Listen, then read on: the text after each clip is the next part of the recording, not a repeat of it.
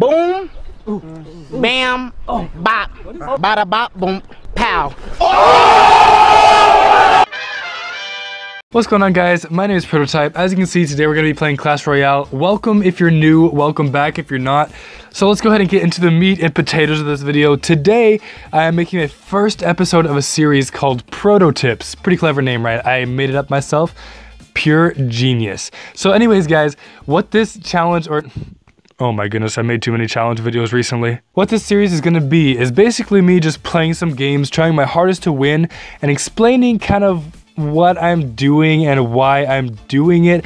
I don't really have videos planned that are going to be like based on one type of thing, like defending or counter rushing and stuff like that. I don't really want to do it that way. I kind of want to just play some games for you guys. That way you can see some fun gameplay and you guys can kind of get some tips as to why I'm doing what, and maybe you can learn for yourself and get a little bit better at the game. So good luck and thumbs up as always.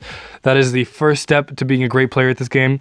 Good luck and thanks. All right, so we're gonna drop off our wizard at the start. That way we don't fill up on elixir, very important. I like to drop something at the very back. He dropped off a bomber, so the best thing we can do right now is probably just wait it out and let them do their work. Actually, yes, please hit it. Yes, yes.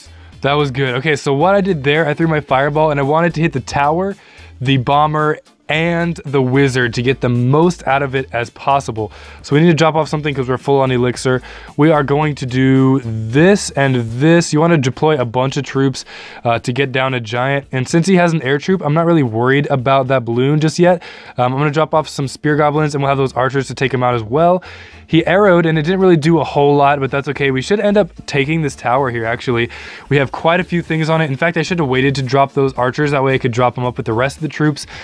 I think we are going to just finish out this rush. I wouldn't really recommend... Actually, no, we're going to wait. Just so I can teach you guys a little bit of things. In fact, I'm just going to let this thing die out here. They're probably going to get quite a bit of damage off.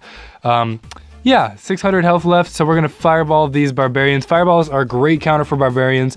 They cost less and actually does quite a bit of damage to them. They pretty much die instantly.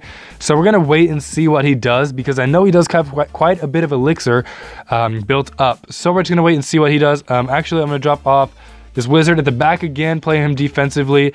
He dropped off the giant, so we're going to do this. Probably not the best idea, but we're going to go for it anyways. If he arrows or if he drops down that, he gets some pretty good splash damage and he can take out quite a few of my troops just like that.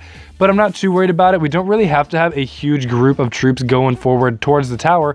I just want to have enough that they're going to make it there. So we'll drop off some archers to help them out. I'm not sure how well this is going to work, actually. I don't think this one actually worked out at all. That's okay. We definitely still have plenty of elixir saved up. We'll drop off our wizard again, and we'll kind of wait for him to build up a little bit of a rush here. So we'll drop off these guys, skeletons, and blah, blah, blah, and barbarians again. He froze. That's crazy. We need to drop off some air damaging troops. That way his balloon doesn't destroy us too much. We have archers. Oh, he didn't even get off a thing. That's awesome. Okay, so we should get off the win right here. We're going to drop off our hog rider, and then we're going to drop off some goblins over here just to distract a little bit. Our hog riders should be able to get off just a few hits. 1 and 2. There we go. And we take it out with the wizard. So there you go, guys. Hopefully that helped you out a little bit. The first episode, I'm just going to be playing one game. That way I can kind of spread these out.